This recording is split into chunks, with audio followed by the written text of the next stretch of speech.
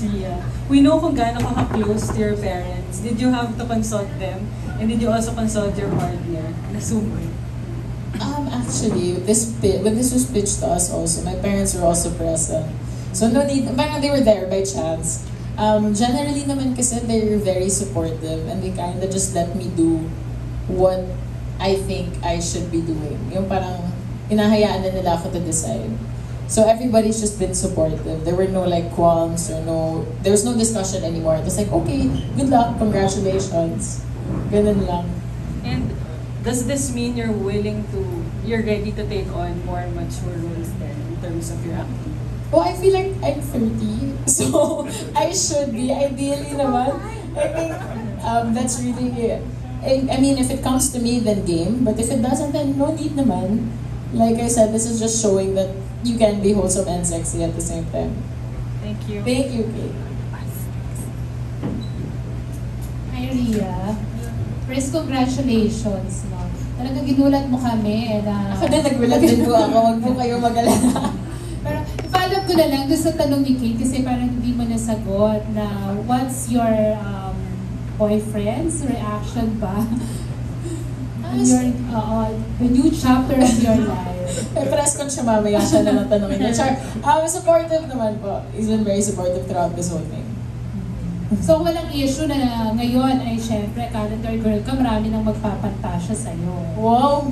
Well, I think more than being fantasized about naman, the whole point of this calendar again is to advocate for issues at hand. And right now, body dysmorphia is such a thing with social media. And I think like if that's the message we're getting across, okay na ka dun. And does this mean ba, Ria, na you're going sexy na rin movie-wise? Yung sa pagtanggap mo ng mga projects, like, may expect na ba namin mag-Viva Max ka na rin? I'm signed with Star Magic po. I'm Star Magic po. But naman po, again, like I said earlier, if the role comes and it's something that's parang that excites me or something that keeps me curious as an actress, then maybe. But if it doesn't, and then not necessarily. And last question ko na lang, since parang late bloomer ka, Ria, sabi mo you're 30 na, tapos ngayon palang dumarating sa yung mga ganitong opportunities, ibig bang sabihin parang mas focus ka pa rin sa career ngayon or you're ready na for another or settling down this year kung sakasakali? Parang wait lang, things are still going so well in my career. There's a lot of things that are gonna come out this year. I have a lot of things to look forward to. If that's what the universe will allow for me, sige. Pero right now, I'm enjoying how my career is going. And I think my timeline just goes to show na you don't have to stick to a certain timeline that people dictate or people say you should have. Like, just because I'm 30 and it's only now I'm having these opportunities, it doesn't mean that other people can't also. You know, like, if it happened for me now, it can happen for anybody also. Thank you, Ria. Thank you. Thank you, Janice. And questions? Yes, Miss Tessa Mauricia Ariola, the lifestyle editor of Manila Times. You were together in Cannes, in Paris, right? No, were you together? My mom. Okay, I'm sorry. Tessa. But she did send us chicharron for Christmas. Thank you for that. Miss Tessa. Ria, congratulations. I'm sorry, all the way here. But, you know, you said you are using this platform, you know, to encourage body positivity. And alam naman natin in showbiz, no, it's the environment. Lahat ng tao laging nagpapapayat, everybody's on a perpetual diet, and they're always into their looks. But you carried yourself wonderfully in the industry. I mean, you know, your work shows it.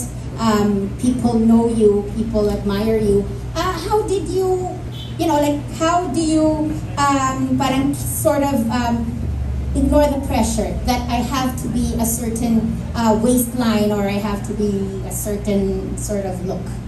I'd be lying if I said that I'm unaffected by all of that, you know? I'm human naman. I do feel that once in a while. But I think it's a matter of recalibrating my mindset na, kunwari, I work out. I don't work out because I hate my body, but rather I want to take care of it and because I love it. And I think that made all the difference for me. Because before, I also used to have dysmorphia and sometimes it still hits me.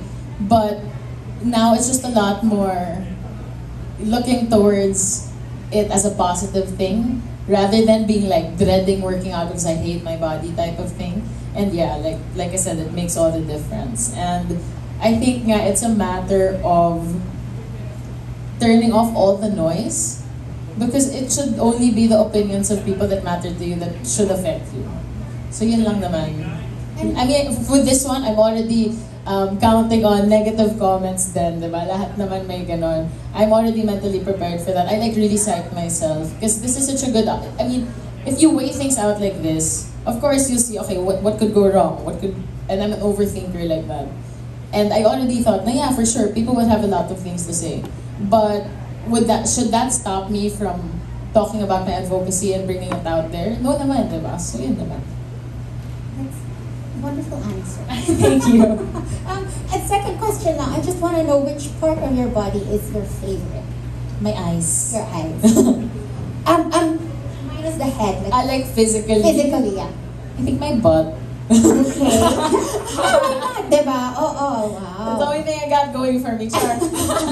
No, but you do look great, and everybody's very happy that you are this year's calendar girl for White Castle. So congratulations, and congratulations to the Limpio family as well. Okay, our next question is Chacha from PTV4. Hi Chacha, and then we have a question from Dina Chan and Mr. Noni Nicasio. Chacha? Oh yes, good afternoon. So I have a question for Miss Ria. So ano po yung sa tingin ninyo yung lamang or kaibahan ninyo dun sa mga previous ang calendar girls ng White Castle? I think we all have our strengths. Not to say may lamang ako or anything. Wala akong lamang. If anything, what my asset would be is that it's the body positivity that I'm advocating for. Yun lang naman. And what's your, since yung, about sa body positivity, so, do you have any message din sa mga taong conscious sa kanilang body? I mean, it's understandable. It's valid to be conscious about your body. And yeah, like I said earlier, just recalibrate it. You know, love your body instead of hating it. Because if you start loving it, and then good things will follow. All good things come with love. So I think that's the only way that you'll really be able to fully embrace yourself. I know it's easier said than done, no? Pero I think it's really just looking at the things that are good about yourself. Then, yes. Thanks. Thank you, Chacha. We have a question from Dina Chan from Business Mirror. I'd like to ask Ms. Limbao, how has the White Castle market changed throughout the years?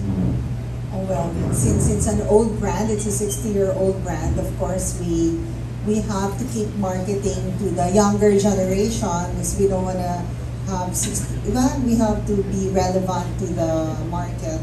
So they're getting younger and younger. That's why if you will notice from our marketing campaigns, we also try to make it relevant to them so that they appreciate the brand and the images and the concepts that go with the brand. No? So that is, I think, the challenge for older brands, that we stay relevant to our market, because the market, let's say 40 years ago, of course, they already move on to other products. You know, they have different tastes, different interests. So we know our market and we try to be relevant to that particular market segment that we're targeting. Yes.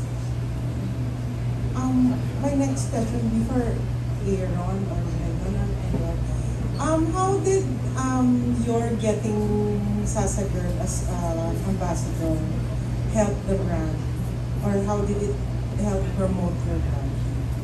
Well, for me, it gave us access to like a new market, which is the LGBT community. That's one. The second one was it strengthened our social media assets, because most of our followers now are netizens, mga taong internet, as we say. And that's really like a market, like an area where we struggled previously as an old brand. Diba? Of course, lagi naman yung problem ng White Castle for the past how many years was hindi na siya iniinom ng younger people because yan yung iniinom ng tatay ko, ng lolo ko. Diba? So, we wanted to not really rebrand, we kept the name, pero we wanted it to appeal to a younger generation. So if you go to our Facebook page, medyo meme product siya. We do a lot of memes, like we do a lot of, current issues. Kailangan mabilis ka right now with social media. And si Sasa Girl was very instrumental then in giving us content that was relevant. So, if it was success, yung sales show us that it was. We had increased sales this year than previously. So, like I guess mali yung mga bashers na nagsabi na malulugi kami because we did that. So yeah, I think those are the two things: the new market, the LGBT community, and that we were able to strengthen our internet assets. Yeah.